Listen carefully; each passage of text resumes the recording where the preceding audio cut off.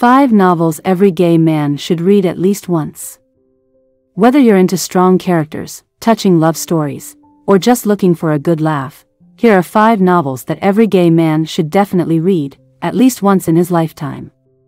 At number 5 we have Less by Andrew Sean Greer. Prepare to laugh out loud with this Pulitzer Prize-winning novel.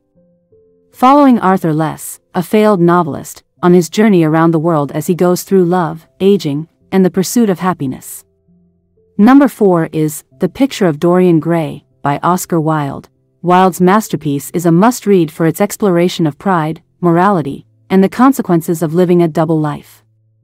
Dorian's journey is both captivating and cautionary. And at number 3 we have A Little Life by Hanya Yanagihara. Well, prepare yourself for an emotional roller coaster with this one. Following the lives of 4 friends in New York City, this novel dives deep into trauma, friendship, homosexuality, and the search for love and acceptance. Number 2, Call Me By Your Name by Andre Aciman. This popular romance novel, now a movie adaptation, is a beautiful story of summer romance in Italy. In this book, Elio and Oliver's relationship is beautifully depicted against the backdrop of lush landscapes and cultural challenges.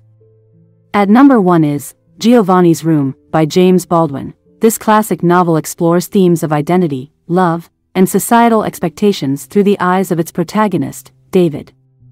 Set in Paris, it's a powerful exploration of the complexities of homosexual love. So, there you have it. 5 incredible novels that every gay man should have on their bookshelf. And if you find yourself needing some support or guidance through LGBTQ+ issues, remember that you're not alone. Consider booking a trial therapy session with us.